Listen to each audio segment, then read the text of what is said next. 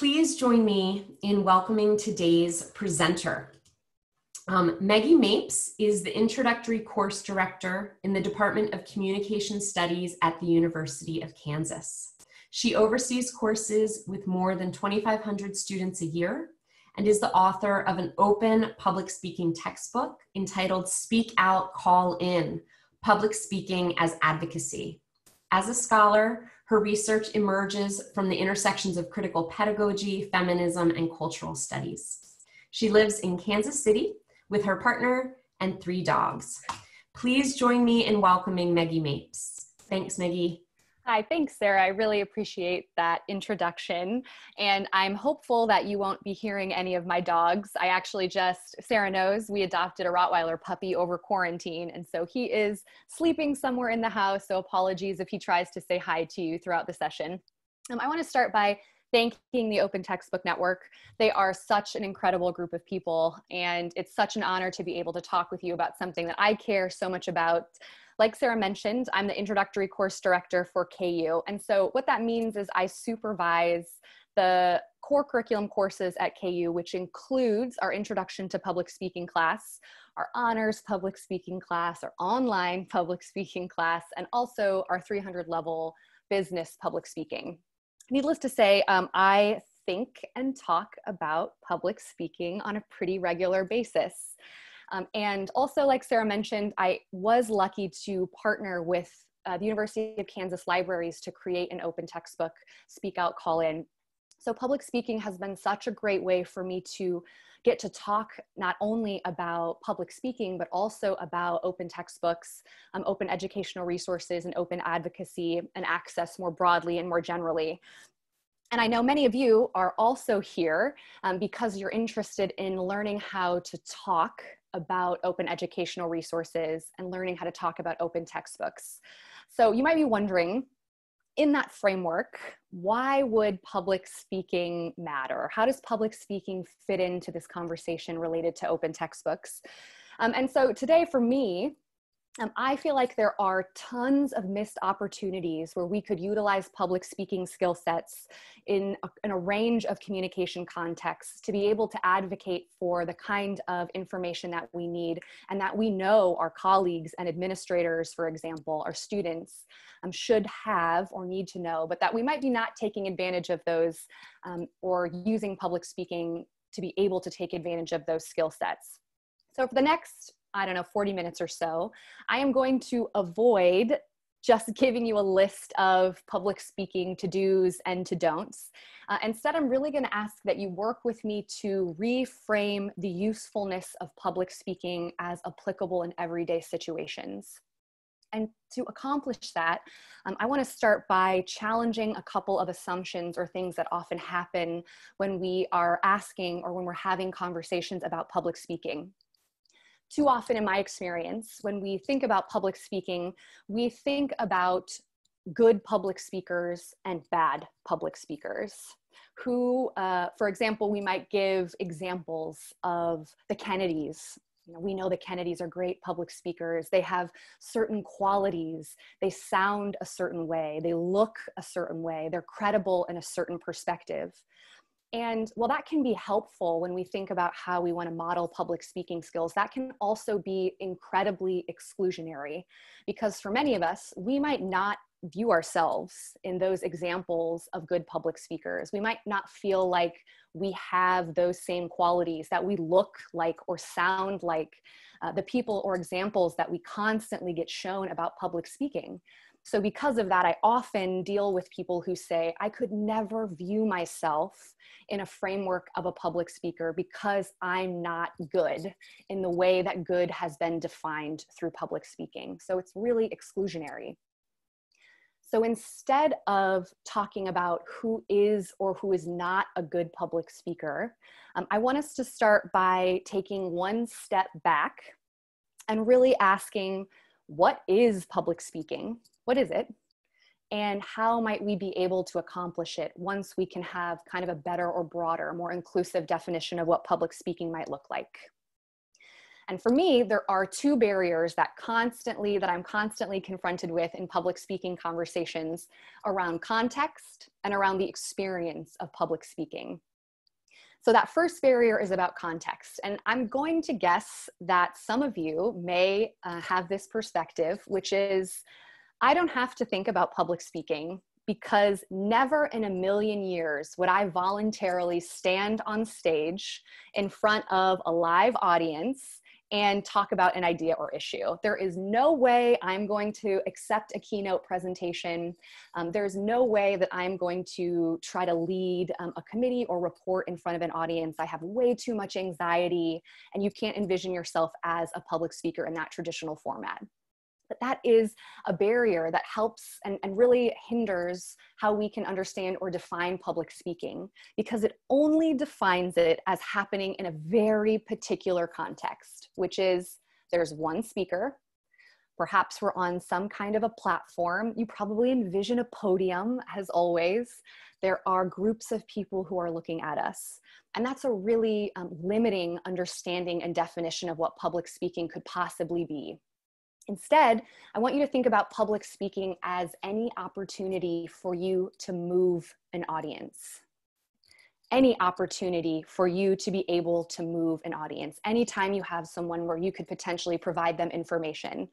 So that allows us to extend the context of public speaking rather than meaning this, which is I'm standing in front of on a stage and I am absolutely horrified, to being a little bit more general. And approaching different communication contexts. So that's the first barrier that I often see. The second barrier relates to the experience of public speaking. And that is when we're invited to present in a more formal setting. Even this, for example, maybe you're invited to present findings for a committee. So you know that you have to present, to write a speech, and you're going to prepare.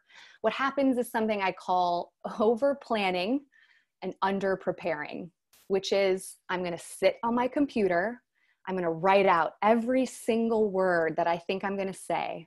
Then I'm going to copy and paste those words onto a presentation aid, and my presentation aid, that becomes my public speech.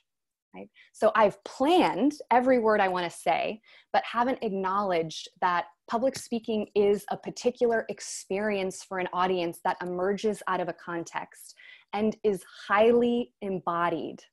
So the way that an audience experiences a speech is significantly different and should be significantly different than whether or not they're going to read the manuscript or read something that you write out word for word. I constantly work with people who have trouble giving speeches because they never once listened to the words they were going to say out loud. Never thought about the kind of story that they were going to tell an audience and the way that would be received or perceived from that embodied vocal perspective rather than from a manuscript or written perspective. So having us really think about not just the context of public speaking being extended, but also the kind of experience that we can provide for an audience, and that you are an integral component of both of those ideas. So if we think about these then, the question that I'm really interested in having us answer is, how can we utilize public speaking in diverse communication contexts that create unique experience that moves an audience? How can we take public speaking skills in a diverse communication context to try to create a unique experience that moves an audience in a way that perhaps they might not otherwise be able to experience that? So let's dive slightly deeper into each of these potential components. So first is context. We're able, again, if we think beyond public speaking as just standing in front of an audience, that means then as advocates for example, open education or open textbook, that we have a wide range of potential opportunities to be able to have important planned conversations that can create a unique experience and motivate people to care about the things that we care about and to advocate for students to get the resources that we know that they potentially need.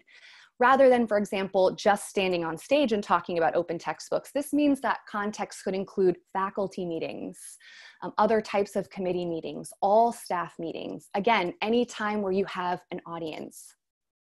When we think then about what constitutes a context for public speaking, these are some of the things that we often as public speaking scholars ask that you consider. Purpose, which is why are you there? Medium, where is it taking place? And audience, which is who is there? And I'm going to first start really by talking about audience and purpose. Audience is the most important part about public speaking. Who you're talking to dictates how and what you need to say to that particular audience member. Earlier when I had mentioned that we have a tendency within public speaking to talk about what a good public speaker looks like and sounds like. One of the big problems with that kind of approach towards public speaking is it universalizes a public speaking experience rather than having us understand that the context, who we're talking to, is always incredibly important to dictating what we would need to be able to say to those individuals. It's much, much different, of course, as you all know, when you're talking to students versus your partner or a friend, for example, and that you would always be able to change the kind of information that you're going to provide. And that's what's key when you think about context from a public speaking perspective. So focusing on audience first and foremost helps us also get out of a mindset of what do I want to say to how can I present this information to the individuals that are present? How do I need to change the information to make sure that it fits within the individuals who are present? So audience becomes incredibly important. And you likely, within many of these communication contexts, already have a diverse amount of information about your audience that you could utilize. If you're faculty, for example, and you're in faculty meetings, you know what kind of audience your colleagues might be, and you can use that information to make sure that even your 3 to 5 minute committee report about your OER working group, that information is pointed and purposefully tailored to make sure that those individuals are listening to you. For example, you might have people in faculty meetings who, surprise, after 5 minutes are doodling on their agenda. They're texting on their phone, right? That's information that's important for you to keep in mind, that it's going to be very difficult for you to sustain their attention longer than that 5 minutes, but that you can still craft content with a key purpose, with the purpose of the faculty meeting in mind to make it very worthwhile for them. So audience and purpose are also really connected. The audience of who and the purpose of why you're actually here. Why are you there? How much time do you have, for example? And how can you utilize purpose in a way that's really important? Purpose is key too, because purpose influences audience expectations. When you are asked to provide information or speak to an audience, they have particular expectations about what's going to occur within that context. And you have to be aware of how you're either meeting those expectations or breaking those expectations or norms within that meeting. There are norms within a faculty meeting, and so thinking about the purpose of that faculty meeting will be important about what information you can possibly be able to provide within that amount of time. So why you're there. I think thinking about audiences is really hard, and one thought experiment that I always ask people to do is to be honest with yourself about what kind of audience member you are.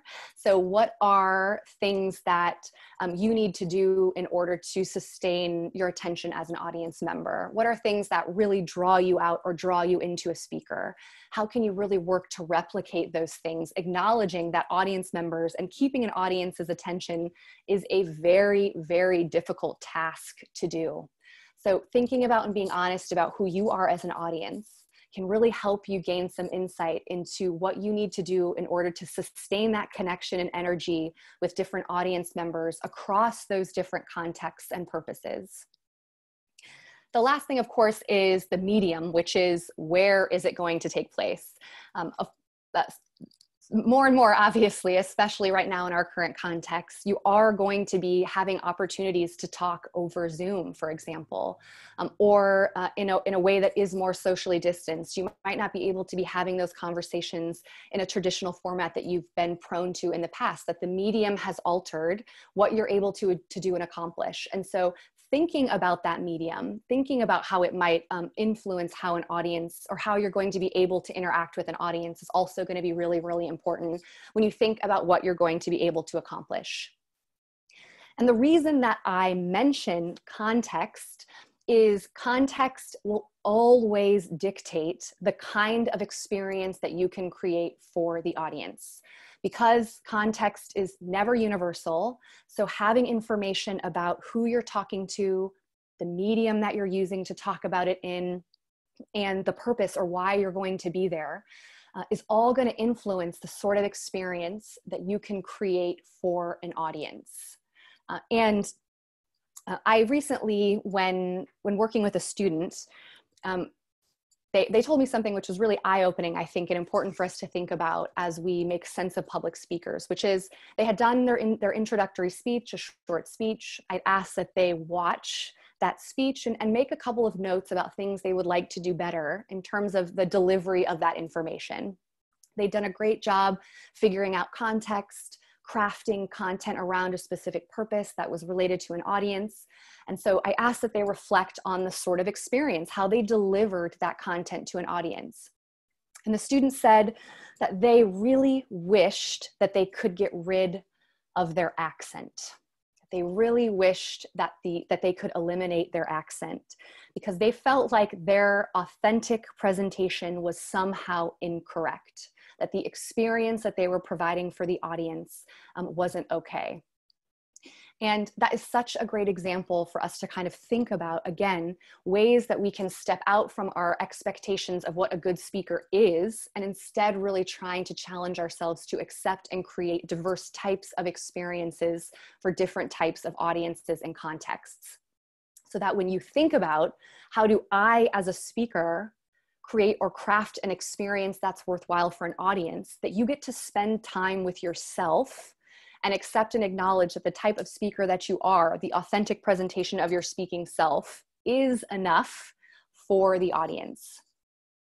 Unfortunately, we will do any and everything in our power from disallowing the audience to actually experience us. Right? We'll have long, complicated presentation aids.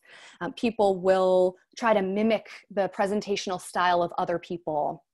We will never rehearse or listen to ourselves or think about or hear ourselves or watch ourselves, what other people might be experiencing as speakers. We'll never reflect on what we did. We'll do everything in our power so that an audience doesn't experience us. I work with people who the suggestion that they move from outside behind a podium is the scariest suggestion I could ever give them, because they've never been told that part of giving a public speech is providing energy for an audience and asking that audience to experience you. And that is an okay and important part of creating a public speaking persona and advocating for an idea. You are an integral part of that experience, and to learn how to create an experience for an audience in that particular context is about you really showcasing the really incredible components of yourself as a speaker. And that is not stable or universal. There are tons of different ways that you can ask an audience to consider experiencing the content around your public speech. That means you can absolutely use more traditional public speaking norms, like a podium, for example, or a more traditional presentation aid. But it also means that you get to think about tons of different choices around that experience for a speaker, and that those are choices that will influence how the audience understands and experiences your content. Me sitting in front of a bookcase is an experiential choice for the audience, right? A purposeful choice, and that those are choices that really, really matter. And so when we think about experience, that experience as a whole, there are just a few things I'll talk through that you can put in the forefront of your mind. Yes, what you write, the story that you tell, the research that you include is important, that content related to context. But the experience of you embodying that material for your audience is also an integral component of that public speaking, of the public speaking situation. And one that, unfortunately, like I'd mentioned at the beginning, is the scariest part, and often the part that we run and shy away from because we don't feel like we're good enough. We don't feel like we check the boxes of those great public speakers. But you do. And here are some things that you can think about to make some purposeful choices. So I often like to say there are always things about the experience for an audience that you can control, and there are things that you have no control over. So for example, what is the scene that you're going to be in for an audience? And answering, for example, the medium, where is that taking place? What's the context? Can help you make sense of what you have control over with that scene and what you don't. For example, if you are invited to give a more traditional live presentation on stage, right, it might be important for you to think about whether or not you're going to move around that stage. If you have a podium, if you're going to use some kind of presentation aid, if you're going to use a microphone, for example, how will the scene influence whether or not the audience experiences you? Are you going to have lights on? Are you going to dim the lights in certain places or locations? All of those change or alter that relationship between you, the audience, and the scene. The same is true that I mentioned for Zoom. Think about, perhaps, I'm sure many of us have been on many a Zoom call, and how sometimes the scene that that person is in, or that your colleagues are in, can drastically influence whether or not you feel distracted. What you learn about them as a speaker, even if it's implicit, that the audience is making sense of those decisions for you, even if you didn't make sense of them for yourself. So control the kind of experience that you want to have for an audience based on the purpose and context and information that you've used to gather about the audience already. How can you think about the scene? Sometimes I think it's helpful for people to think about public speaking as partially an aesthetic experience. That it isn't just you as an audience sitting and listening passively to information that a speaker is giving you. You're not just a speaker that's passively giving information, but that it is aesthetic, that everything that's happening within the scene for you as a speaker is part of the message that's being constituted to an audience. So how can you change that?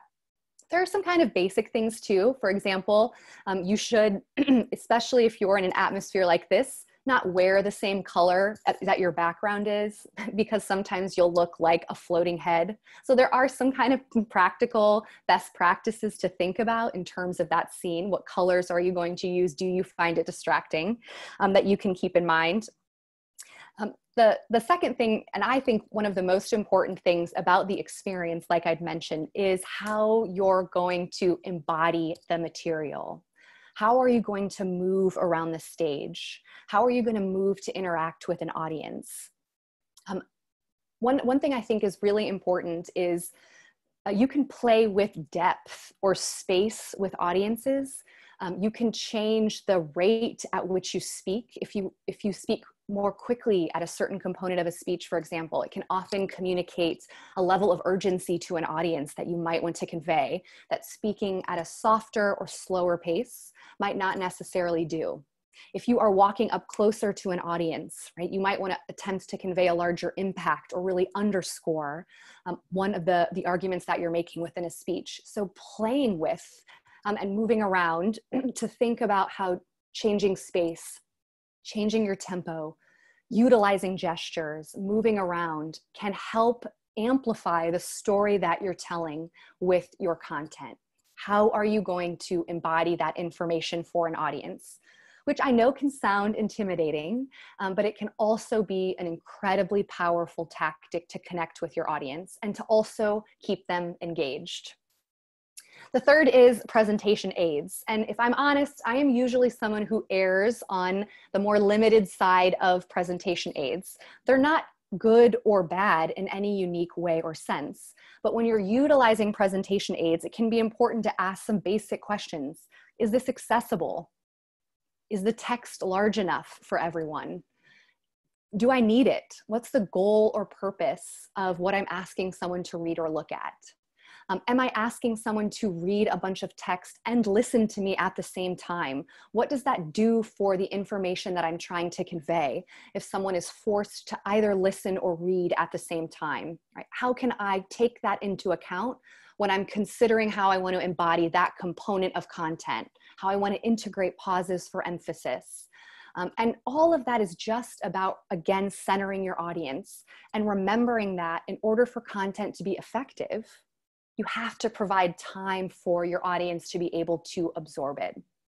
The reason why speeches can be really powerful is often because they are ephemeral, that we really often get to experience it once, one time through. And thinking about utilizing your embodiment, the scene, and presentation aids to amplify and underscore areas of content that are important without detracting from that experience that your audience could otherwise have.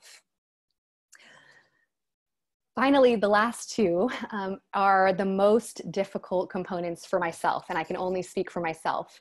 The first is preparation, and the second is reflection.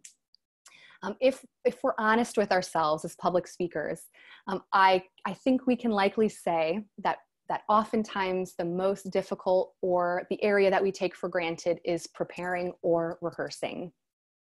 I will often work with students who say, I don't know what you mean when you tell me to rehearse. I don't know what it looks like to rehearse a public speech.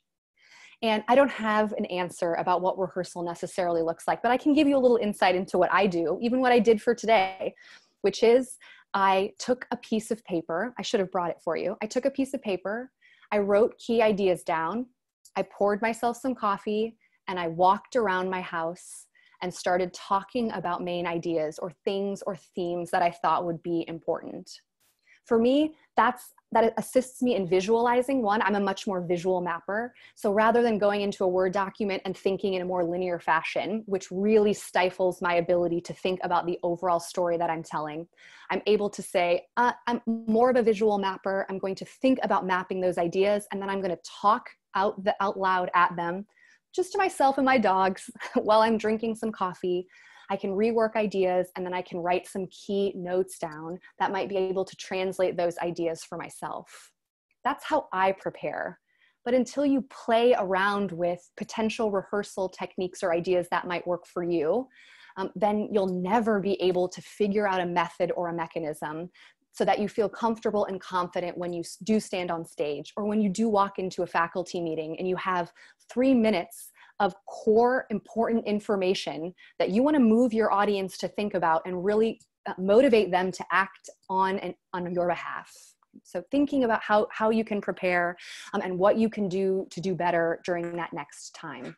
And again, preparation is going to look different based on the context that you're going to be speaking in. So going into a faculty meeting, going into a committee meeting, that preparation might look a little bit different because the context is different. The purpose is different than if you're going to do a formal presentation like this, which might be thinking about transitioning between your presentation slides.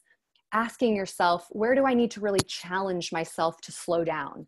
That's a problem for me. I'm a fast talker. So when I prepare, I have to embed reminders in my notes. Oftentimes I'll take a green highlighter and I'll put them on my notes. And every time I look down, it's a reminder that says, Meggie, take a breath. We're going to get there. You're going a little fast. But I have to know those things about myself as a speaker before I can change or alter them. In the same way that when you have someone tell you, you really are overusing semicolons in your writing, and you place that in the forefront of your mind for writing next time, it's the same practice and protocol about being able to integrate those changes in preparation for public speaking. And that is why the last idea about the experience, which is reflection, is so, so important. You have to be comfortable, and I know you're not going to like this. You have to be comfortable listening and watching yourself give speeches. It's the only way that you're going to have any understanding about how an audience experienced and comprehended what you just did or said.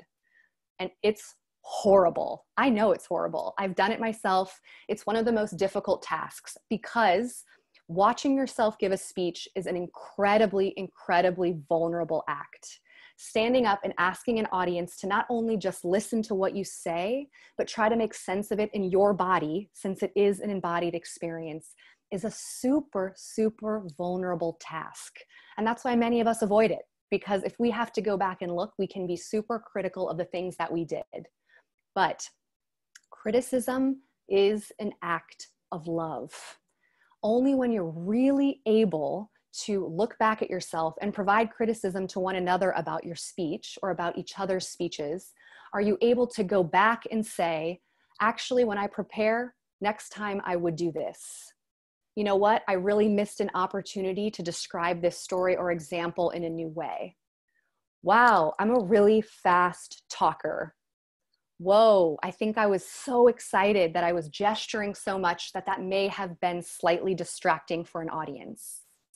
So until you're able to think about context, make sense of the experience, and reflect, only then are you really going to be able to improve as a speaker and feel more comfortable about what sort of public speaking persona that you want to kind of really work on and consider.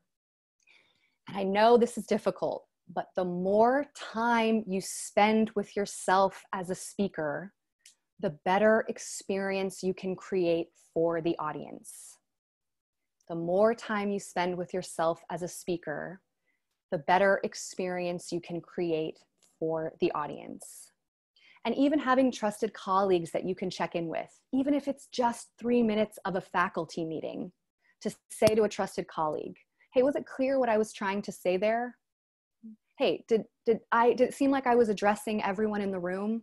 I had a colleague tell me recently, which I really appreciated after a faculty meeting, oh, Meggie, you were only talking to faculty on this side of the room, right? That's a mistake I made about the experience for everyone in the room. And that affected other people, other colleagues' likelihood as audience members to listen to me. Because guess what?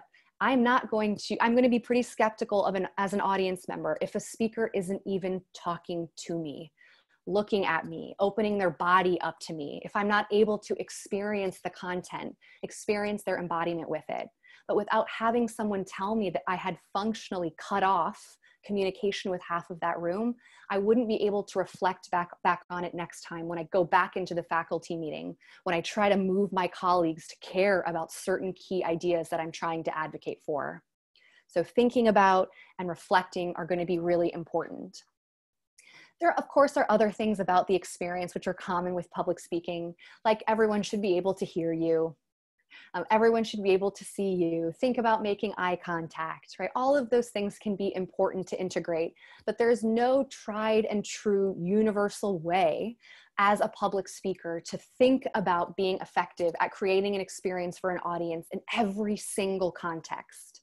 So until you spend some time opening yourself up to practicing public speaking skills, even in contexts that you might not have otherwise deemed to be formal public speaking situations, only when you begin to practice that will you feel more comfortable in the diversity of contexts that you'll find yourself in, advocating for example, things like things like open textbooks or resources for undergraduate students, or the necessity to continue to fund libraries, for example. The last thing I want to mention is that it's really important not just to spend some time thinking about who you are as a public speaker, but it is equally important for you to think about who you are as an audience member, the kind of expectations that you hold when you're listening to someone speak. Because the norms that we have about what a good public speaker looks like, what a good public speaker sounds like, those norms that my student knew that when she wrote to me that she was ashamed of her accent, that those come from somewhere. And so only when we're really able to challenge those assumptions and norms that we have of our very own perceptions of what a good speaker is, will we be able to expand and become, more inclusive and understanding about the different types of embodiment that public speaking can really take. So spending time and being honest with ourselves that say, for example, what kind of judgment did I make about that speaker who might not have dressed in a way that I thought that a credible public speaker could have dressed? What are some of the class-based assumptions that I have upholding about how credibility is tied with business professional attire, for example? Right? Can I challenge what race I think a good public speaker looks like, how they sound, what credibility means? That we have to spend time thinking about and challenging our own assumptions related to those norms, so that we are able to invite people into opportunities of public speaking and not just train normative embodiments to continue to be the exemplar examples of what good public speakers could, should, and might be for the future. So those are a few things I hope that have been helpful, really, as you think about how you could practice public speaking in diverse contexts, challenge yourself to not just over-plan, but also really think practically about preparing and creating an experience for your audience that centers you, that really highlights you, and moves an audience towards something that you know is worthwhile. So let's see if you have any questions I could potentially answer, clarify. Meggie, thank you so much. That was, I really, gosh, I speak publicly all the time, and I've learned so much in this talk, and you really challenged me to think deeply about what I do in front of a room, on a Zoom call, even in those short presentations. And that is really helped me reflect on what I do and what I want to do, as well as what it's like for my audiences. So thank you so much. My pleasure. If you have a question for Meggie, we're a small enough group where please feel free to unmute yourself, or feel free to put questions into the chat, whichever makes you more comfortable. If you do put it in the chat, I will read it out loud. So we'll give everyone a moment. And we had no dog interruptions, surprisingly. I can't believe that the puppy didn't want to say hi.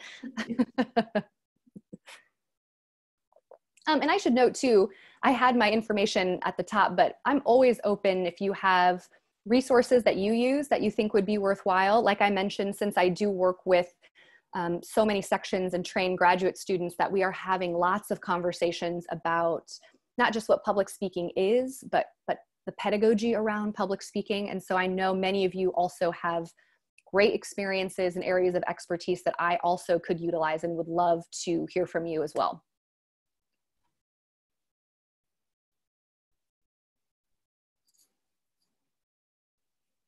Meggie, I will ask you a question, actually. You mentioned a number of times, those brief meetings, and I think that that is such a challenging space. When I used to go to pitch OER or for the library at department meetings per se, and you're given, 5 minutes in front of the room, and it reminds me of what you were saying, what you can control and what you can't control.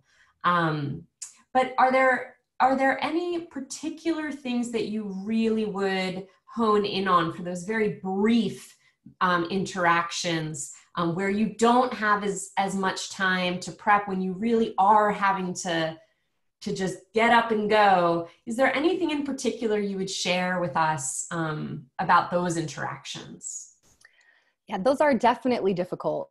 I would suggest having one key takeaway. I don't know about you all, but sometimes I feel like what can happen in those meetings is it doesn't, someone is rambling may not be a fair characterization, but because they have so many thoughts, because oftentimes someone who's being asked to talk in 3 to 5 minutes has so much more they could potentially say, they try to say it in 3 to 5 minutes. And so oftentimes as audiences, we're left with kind of thinking, well, we learned some stuff, but I don't know what you wanted me to leave with, where you're trying to move me towards. So even if that means taking 20 seconds on your agenda and starring, I usually try to say, I have 2 key things I want to talk about. I'm going to number them for you. I'm going to review them for you again. And then I'm going to be pointed about what I want you to do with that information. Because they're your colleagues. You can always follow up. You can invite them to follow up with you, but be clear and think about what you can accomplish and what information you want to accomplish in those 3 to 5 minutes, acknowledging that you can't give them all the information right there, and that if you attempt to do so, that it might be really detrimental. Meggie, thank you. I think that that's a great segue into one of the questions we've received in the chat. The question is, I do presentations often. One of the things that always seems to happen to me is I lose my thought as I am talking and then get internally panicked when I can't get back on track and end up forgetting some of the points I wanted to make sure to mention. What would you suggest to mitigate this?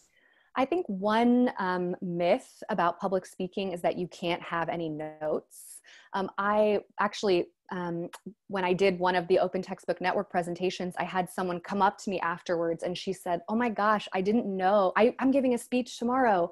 I didn't know I could have notes with me." And so I think that that can be something to really think about for yourself. I can be absolutely the same way. So I can often try to memorize too, like every single word, what's exactly what I want to say. And instead, I really invite people to try, we call it in public speaking, extemporaneous speaking, which is what are some kind of key notes that you can rehearse with and practice with that you know you can return to. Not, again, word for word, not a whole manuscript, but a kind of key outline. And again, because I'm a visual person, I will print those off and that's what I will use. Rather than get flustered, my brain will actually visualize for me where I am on those notes. And so my eyes will go kind of functionally directly to where I'm at so that it helps relieve some of that stress. I have something there that I know can really ground me and I've rehearsed with them. So that really helps me also understand where my eyes will need to go, where I'm at on the page so that I can look to find those notes. But yeah, that would be my suggestion. Great, Meggie. Thank you so much. It's on the other side, we have a comment. I wear two hats as a professor and a minister. What suggestions do you have for reducing my dependency on a typed manuscript when I preach or speak? I think one question I might ask back is, how do you think a manuscript affects the experience that you're creating for the audience? So one reason why often we say to be careful about a full manuscript is that people will read it directly, which can affect their ability to move, for example, around the room. It can affect their ability to make eye contact or really connect with an audience.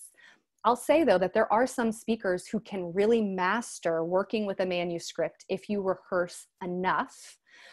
So if there are parts of your sermon, for example, that you think are necessary to really say word for word, sometimes that purposeful connection of language is necessary. And so knowing those places where I really need to have this word for word, that you can rehearse and still really think about how to connect with an audience, where in other parts, perhaps you rely a little bit less on word for word notes and try that more extemporaneous speaking style, or even just an outline that might be able to kind of help. So finding a balance, watching yourself, and thinking, what do I want to change about the experience and how do notes affect that ability for me to change? It's a great point. It reminds me, Meggie, what I so appreciate is you encouraging us all to take a personal view, to really figure out what works for us. I just saying for myself, I do not like to use notes. I build a lot of presentations with images because those images are very easy for me to look at and remember what it is that I actually wanted to say. So it's, I guess from that extemporaneous speaking perspective, it's not a note as much as it's those images really help me stay on track, which might tell all of you as you see presentations from the OTN that are more image-based, that's usually me building those to be able to set cues for what we're trying to express. So thank you. That's a great point. And that's exactly right. I mean, I often hear from students like this process isn't working for me. And that's okay. You've learned that process isn't working. So thinking creatively about that information and how you want to, how your experience is with it is also really, really important. I love that example of using visuals as a cue rather than words or language, 100%. Does anyone else have any questions for Meggie? We still have time if you would like to add anything into the chat, including your own experiences of what works for you or what you've experienced, good or bad, in public speaking around OER?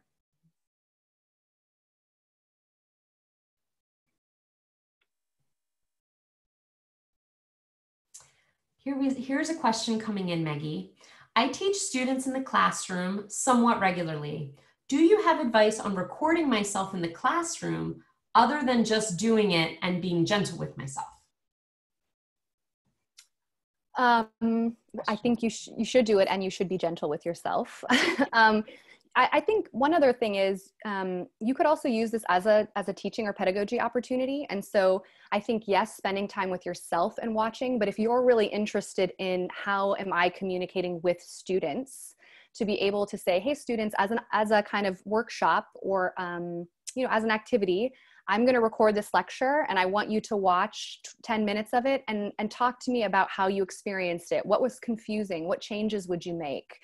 Did you like the presentation aid? Would there have been some other way that you felt like I could have demonstrated that? So it teaches students also to kind of deconstruct or provide some critical thinking feedback for you. It gives you actual feedback from the audience that you're interested in learning about, since that's the audience you're communicating with.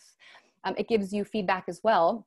And I would also then, of course, spend time just with yourself, watching it and being very gentle as you think about changes that you might want to make as a teacher. Absolutely.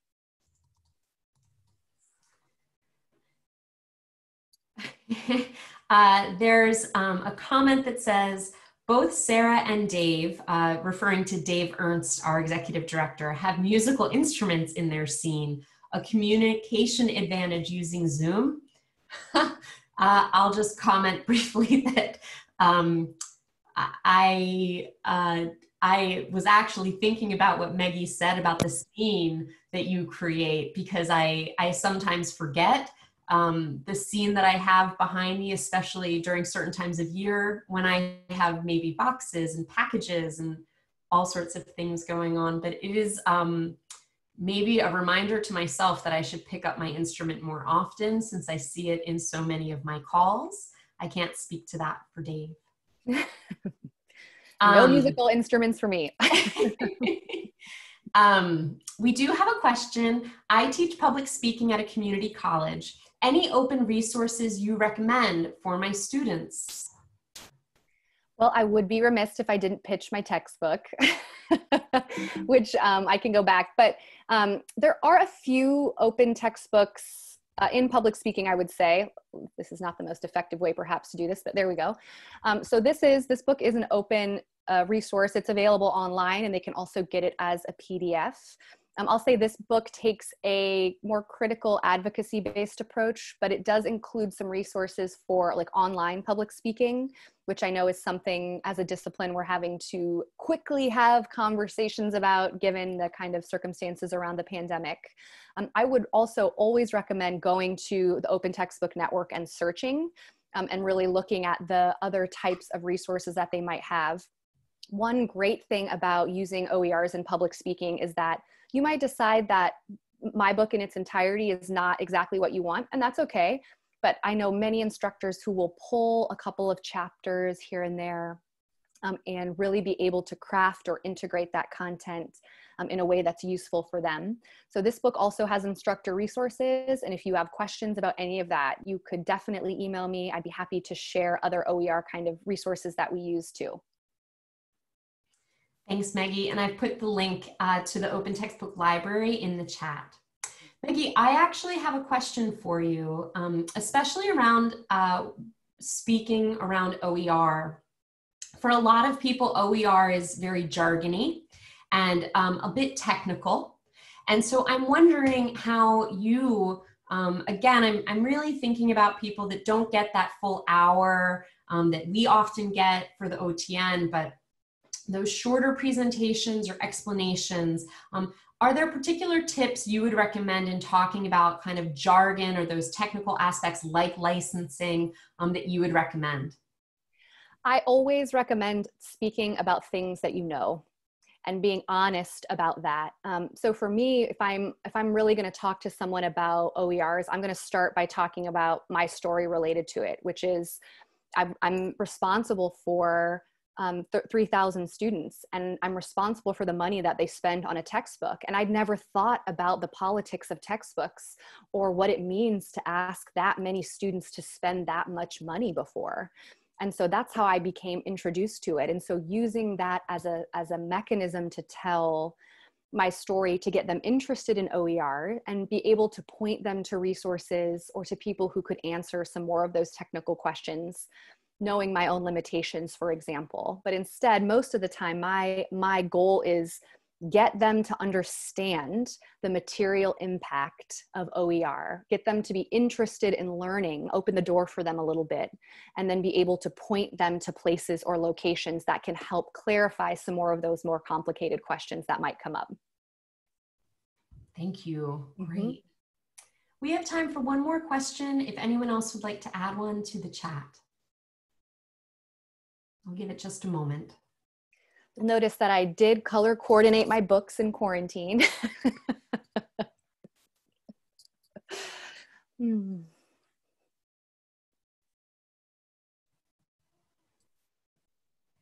Well, Meggie, a fantastic presentation. Thank you. And that's a great closing for us. Thank you so much, Meggie. I got so much out of this. I hope that all of you that attended this presentation did as well. We will be posting it on YouTube and in the OTN Community Hub for future reference as you get ready to present on OER or any other public speaking that you're going to be doing. Meggie, thank you so much. What a wonderful presentation. Thanks, y'all. It was really great. And again, please reach out, any of you, if you have questions or suggestions. I would love to hear from you. Thank you all so much. Have a wonderful rest of your day.